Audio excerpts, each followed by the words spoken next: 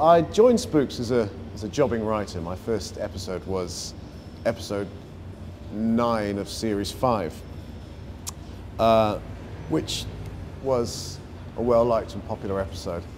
So kudos to the producers of Spooks who invited me thereafter to be the lead writer on series 6 and subsequently series 7. It's a wonderful privilege to kill Adam Carter. In fact, this is an unofficial tally, so don't call the Guinness Book of Records, but I think that I've got the record for killing the greatest number of characters in Spooks. I've got the highest hit rate. But killing Adam, of course, was, in that respect, kind of the cherry on the cake. And I managed to upset people all over the world, which is kind of a unique privilege, really. Luther is going to be a primetime crime thriller on BBC One next year. Luther is a very different kind of crime show, a very different kind of crime thriller. John Luther is a brilliant mind which nevertheless is subject to terrible, sometimes overwhelming human passions. He's a man whose desire, whose need to see justice done, sometimes, often, outstrips his dedication to the law itself. So Luther, although a police officer and a very good, very talented police officer, often finds himself in situations where he has to act outside the law in order to bring justice to the victims and their families.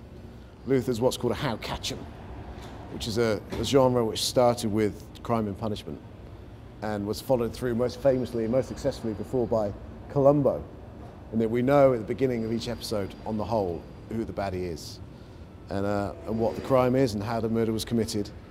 And we witness from that point a psychic duel between Luther and usually a brilliant and violent criminal. And what keeps us on tenterhooks and keeps us scared and engaged is how and if Luther is going to catch this psychopath.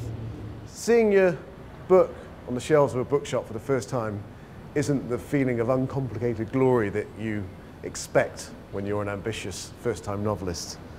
It's always much more complex than that. It's a wonderful thing to see your book ranked up on the shelves. If there's too many ranked up on the shelves, you think, why are they all there? Why is nobody buying it? And if you see too few on the shelves, you think, can anybody see it? Why is nobody buying it?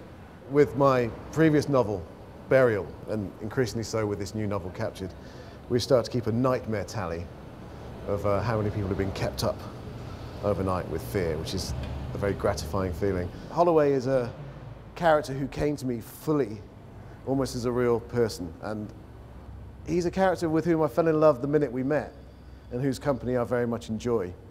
So I find myself with every subsequent book trying to find a place to put William Holloway just as a guest character, just so that he can pop along and say hello. So it's my intention and hope that he stars in as many future books as possible. William Holloway and I think, have a long future together. A number of my readers are nervous to meet me because my books contain depravity and violence. People do tend to worry that I might be depraved myself, and I'm the opposite of depraved. I'm a very ordinary family man. And what I tend to explain to my readers is that my books aren't about what I want to do to other people, they're about what I'm scared other people might do to me one day.